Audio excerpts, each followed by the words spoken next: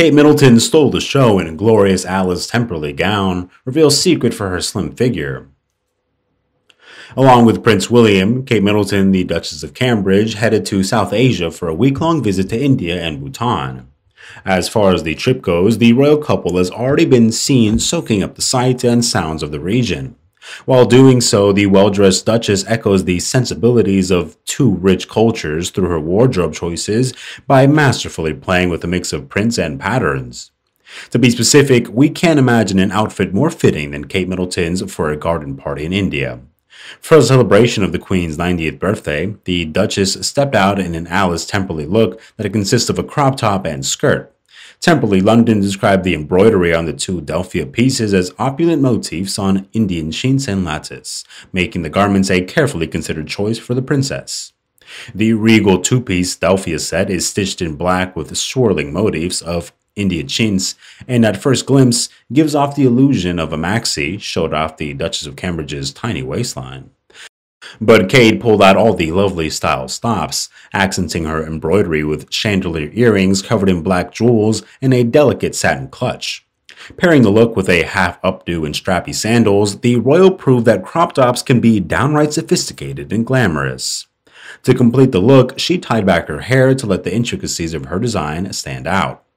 The royal couple were attending a tea party in honor of the Queen's 90th birthday in New Delhi today when a fellow guest couldn't resist asking how she'd get back into shape after having George and Charlotte.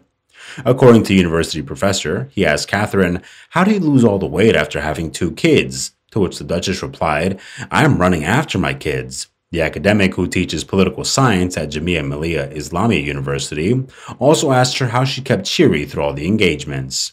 I asked her, "Aren't you tired of smiling?" And she said, "I'm just reciprocating. Everyone is so warm."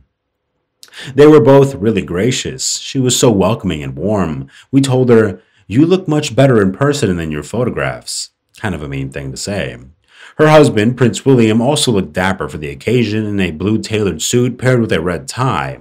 Hundreds of guests were in attendance at the High Commissioner's residence in New Delhi to celebrate the Queen's birthday. Prince William addressed the crowd with a moving message about his beloved grandmother, calling her a remarkably energetic and dedicated guiding force for her family, adding that he was so glad that his children are able to get to know their Gan. Giving a speech at the event honoring Elizabeth, he said, "I am incredibly lucky to have my grandmother in my life. As she turns 90, she is a remarkably energetic and dedicated guiding force for her family." William and Kate helped cut an oversized birthday cake with a very large knife and a cavalry saber. A comment from Kate and Zena explains, "In the military, it's traditional for a soldier to cut the first piece of cake with his wife with his saber. This doesn't look like William's saber, it looks more like a vintage Indian saber." Vinu Nair, MD of Marks & Spencer in India, added, "The Duchess was really interested to hear about Marks & Spencer here in India and our 53 stores. She was asking about our operations here and how they differed from the UK.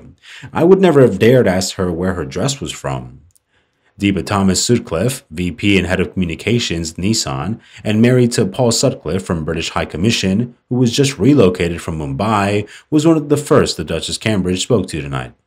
"I told the Duchess I'd been a huge royal fan my whole life, and I adored Princess Diana. I was 5 years old when she married," she said.